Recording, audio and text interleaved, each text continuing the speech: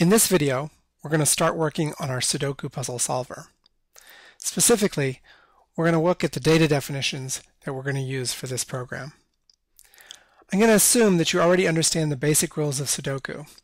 If you don't, use Google search or something to find a website that explains the rules and just spend a few minutes quickly going over the rules of the game. You don't need to be good at playing Sudoku by any means, but you do need to know the basic rules of the game in order to know what our program has to do. Now let's look at this in some more detail. Here's a sample Sudoku board, and as you can see, a Sudoku board has 81 what we call squares. 81 squares because it's a 9 by 9 board with 81 squares. And each of those squares is either blank or it has a number between 1 and 9 in it. The board also has 9 rows, 9 columns, and 9 boxes. And the basic rule of the game is that as you fill it in, no row, column, or box can ever have a duplicate number in it. Let's go look at our data definition. So here I've got the Sudoku starter.racket file, which you can get from the website. And I'm running this in the intermediate student with Lambda language, because later on there'll be some functions where it's convenient to use Lambda. And there's a quick summary of the rules of the game and the structure of the game at the top, because programs should start out with, we originally said programs should start out with a one-line summary, but sometimes you have to say some more. Let's look at the data definitions. Well, the first thing we're saying here is that a val is a natural from 1 to 9. That's one of the values that we could put on the board. And now we're saying that a board is a list of, and I've used a slightly more concise notation here. This is basically a way of saying that this is a list of value or false. So there's kind of like an anonymous one of here. I'm basically saying the board is a list of things and each thing can either be a val or false. And I've put a note here that says that it's 81 elements long.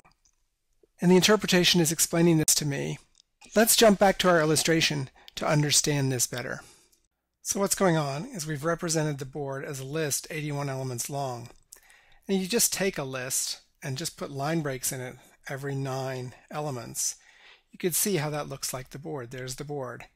We've got it in a single list 81 elements long, but it is representing the whole board. And 4 and 6 represent the numbers 4 and 6 in the board, and B is just shorthand for false, and I named the constant that holds false B for blank. So there's a board that corresponds to the board that we've been using. Just a couple things that we'll need to know for later.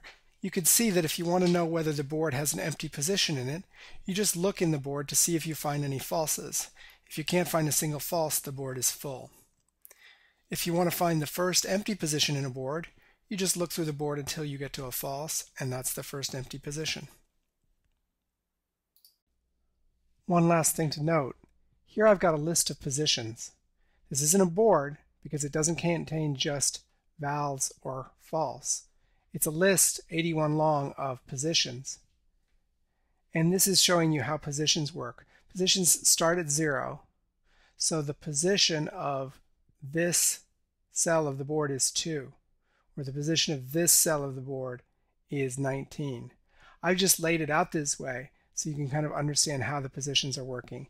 They start at 0 and they go all the way up to 80. Okay, that's all we need to know for now. When you come to lecture, we're going to use these data definitions to design a Sudoku puzzle solver.